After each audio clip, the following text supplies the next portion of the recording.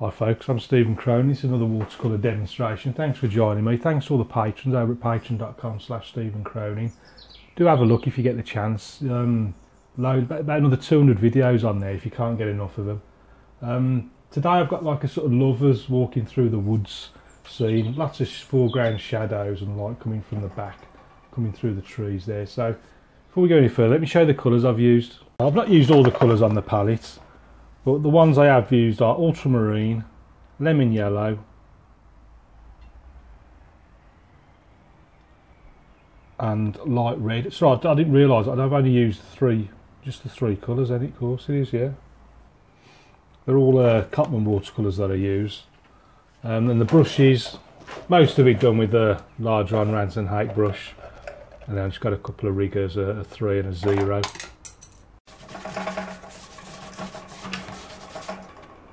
Right, let's start with a bit of greeny yellow, something like that. I'll take a bit of red. That's going to be the ground. Something like so. That's just a very basic layout. Now if I take a bit more yellow.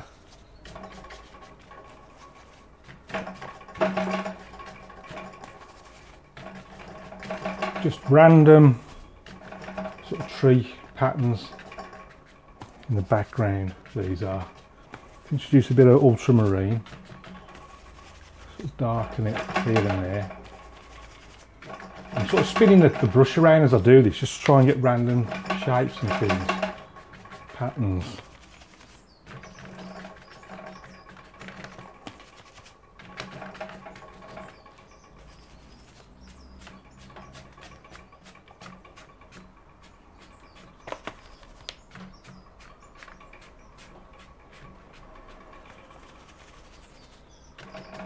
In the sky.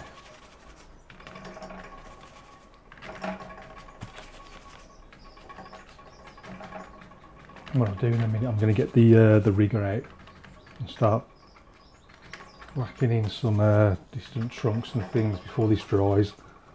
Hopefully I'm not too late. If I just do a bit of blue, bit of yellow, I'm going to just start. I need to do this a little bit earlier.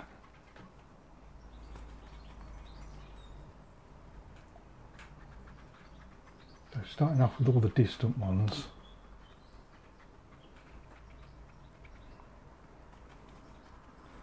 Then adding a bit of yellow blue and then adding a bit of red to it, sort of darkens it even more then. Sort of, these ones are a little bit stronger.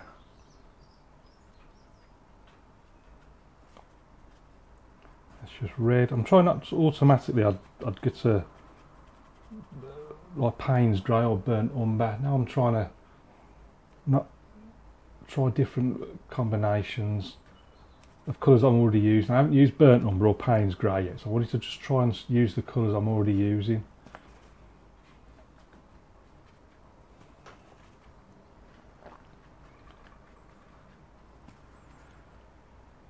A bit of fine rigger work, little twigs and things growing here, there and everywhere.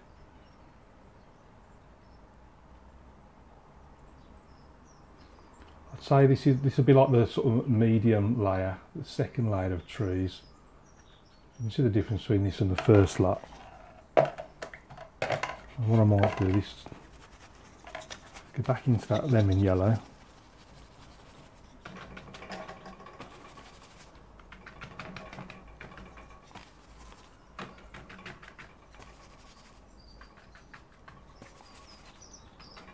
There's a bit more foliage and things going on.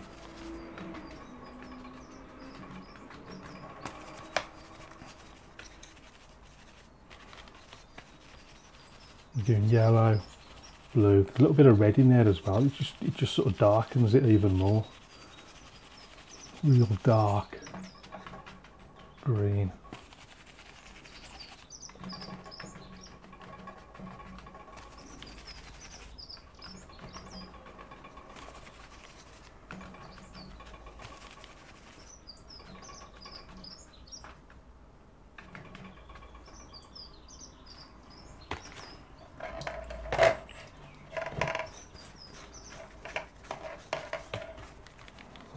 bit more. Okay, how strong that red is.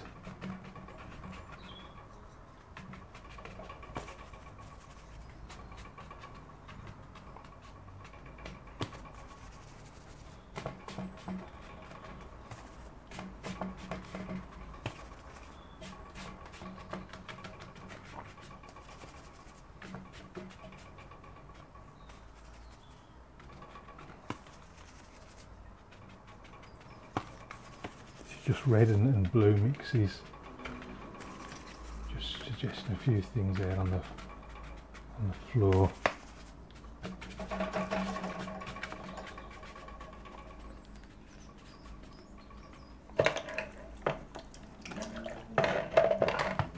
Right, I want to make sure this is flat before I go any further.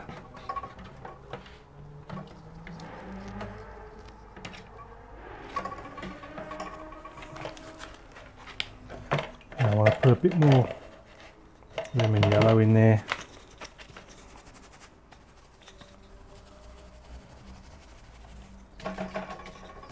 So good, nice. Just keeping it light in this sort of neck of the woods.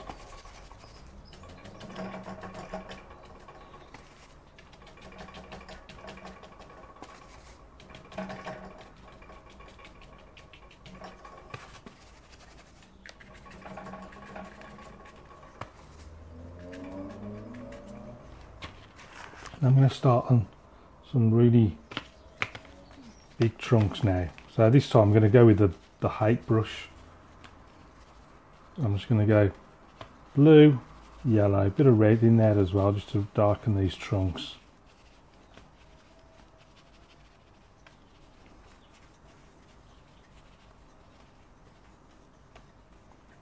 And these ones are coming down in the foreground, right in the foreground. I've got just enough water just to hold all the hairs together.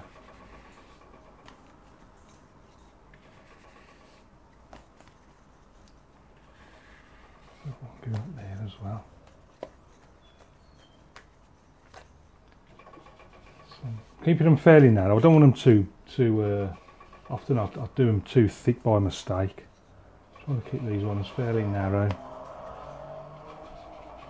and do them in different angles as well. Right,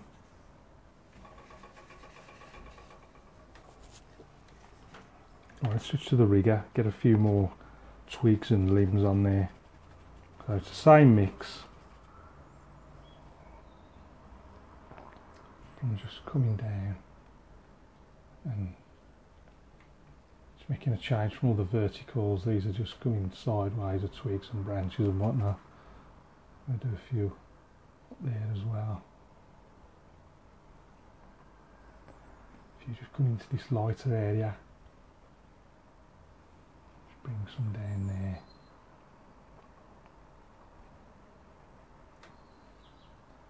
And this is probably the final bit of tree work I'll do now before I start putting on some more foliage, the sort of closest foliage to the foreground that we're going to get, really.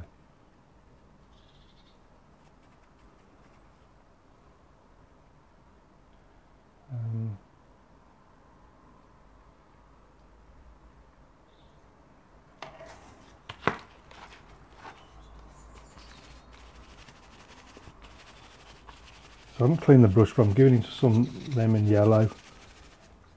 It's going on pretty dark now.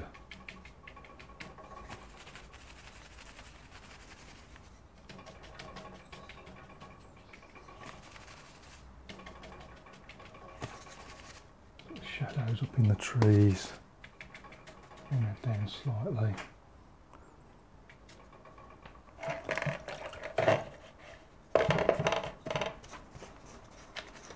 Right, let's just get a bit of lemon, a bit of light red, touch of blue.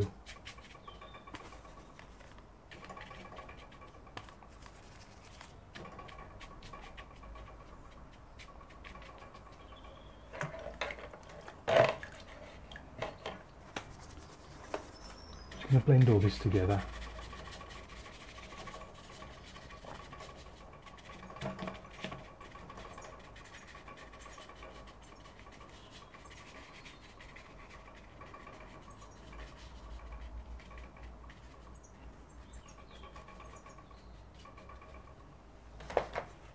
Right, give that a quick dry.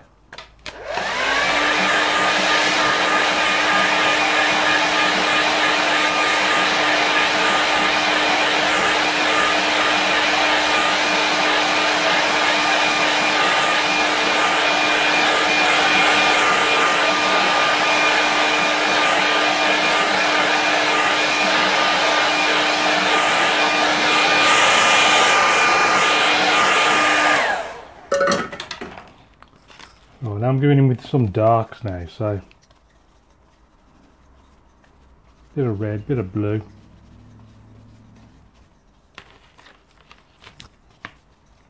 A little bit of yellow in there, just making a sort of shadowy colour.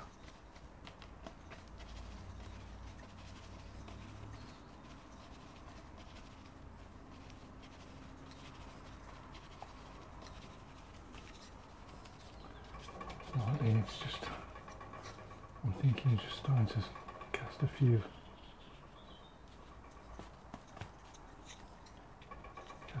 shadows on these trees now. Just following the contours of the land and big shadows coming across there.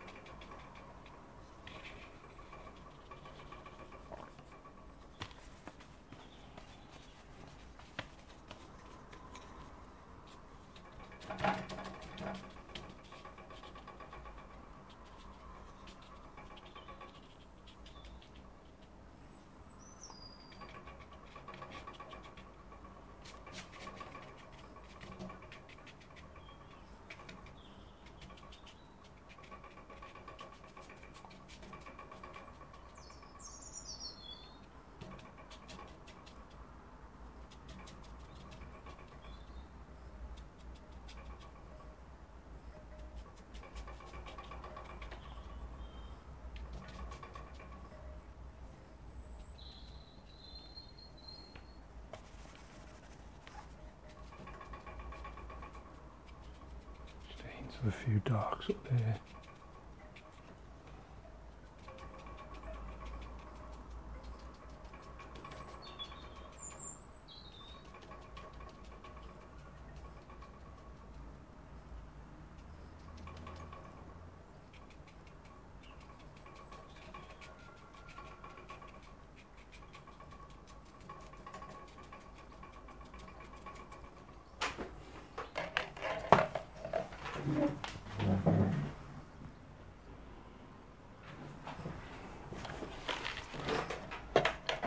Give that a quick clean. I think what I might do is just squeeze out use a bit of neat lemon yellow,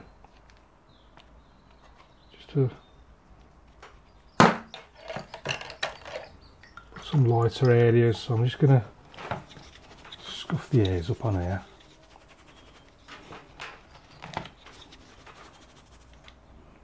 Let's just take some of that yellow.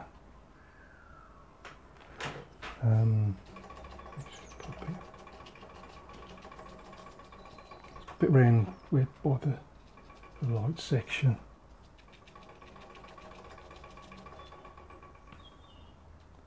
A few little dabs amongst the darks.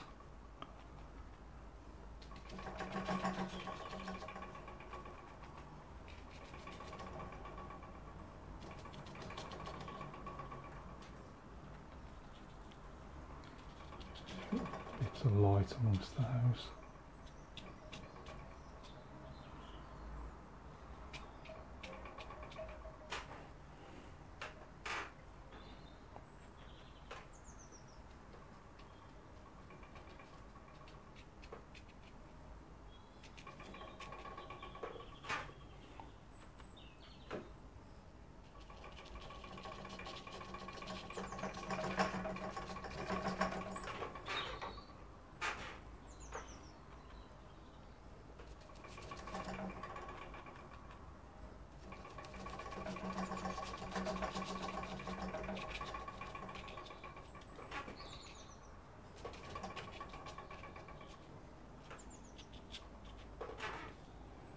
Well, I think I'm ready for a couple of little figures, I think. Let's switch to the 0 brush, size 0, and I want that dark mix again. I'm just doing a bit of red, bit of blue, bit of yellow.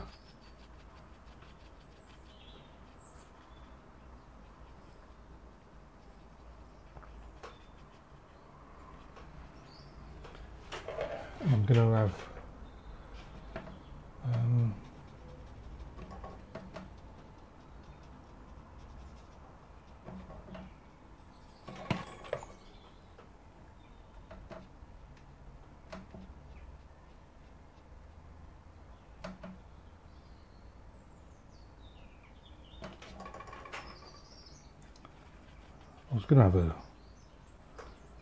let's have another person, I think, actually.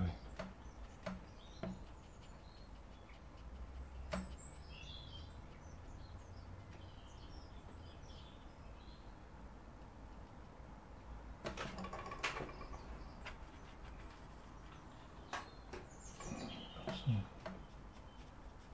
shadows coming off them pair.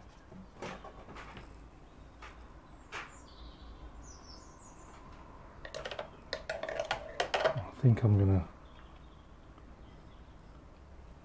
leave it there. I think I'm just gonna stick my name down here. Call that one done. So let's stick a mount on that, see what it looks like. So here we have our finished painting in the mounts. So if we have a closer look at it,